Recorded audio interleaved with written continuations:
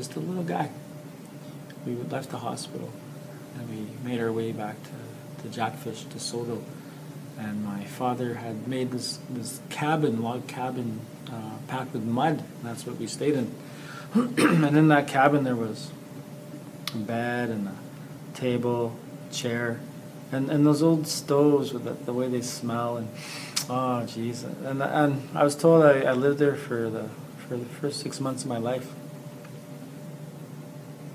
Well, one day it was going on winter, and my father was keeping me that morning, and my mom was out visiting. And so I was coughing. My father noticed that. He picked me up. We gotta go to the hospital. We went to the hospital, and it turned out I had bronchitis. And my father got a hold of my mom. Oh, hey, come to the hospital. Yeah, Sonny's sick. Okay. My mom got into the car, made it to the hospital, got through the door, in the elevator. Elevator went up the floor. Back of the elevator doors open. She stepped out. It was dark in the hallway. She thought, wow, maybe I'm on the wrong floor. Maybe I'm on the wrong floor. So she turned back around. And before she got on the elevator, she heard this. She looked back around. Down that dark hallway, she could see an elderly gentleman, First Nations, who couldn't see, who was crawling on the ground, trying to find his way.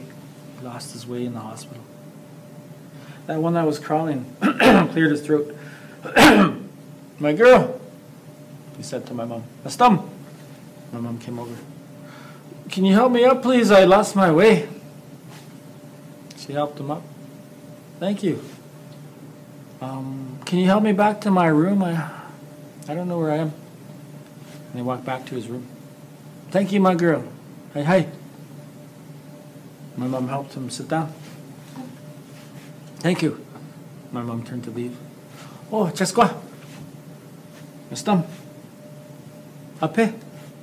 Have a seat. And she sat there. And they sat there in silence.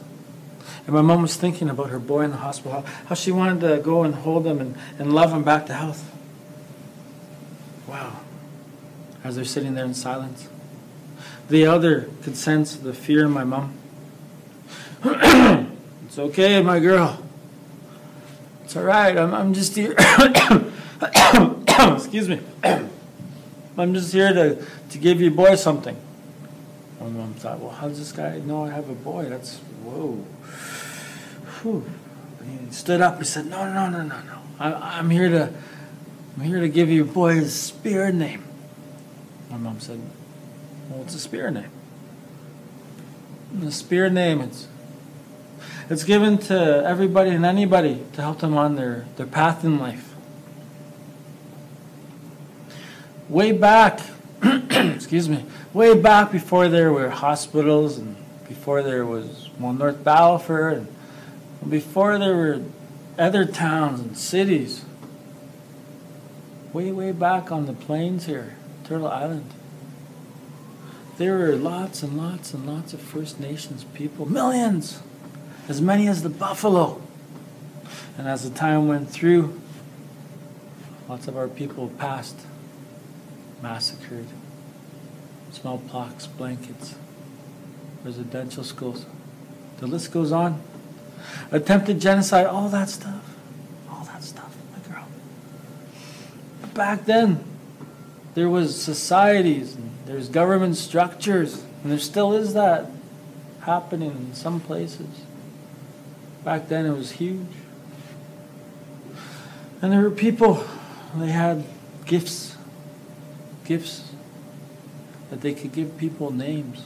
Me, I'm one of those people. I'm humbled, honored, and thankful.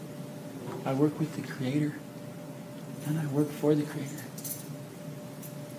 And that's why I'm here. I'm here to give him his spirit name. That's what a spirit name is. It'll help him on his path in life. His name, my girl, is Koyesk. Pisigueo, Asane, well-spoken rock.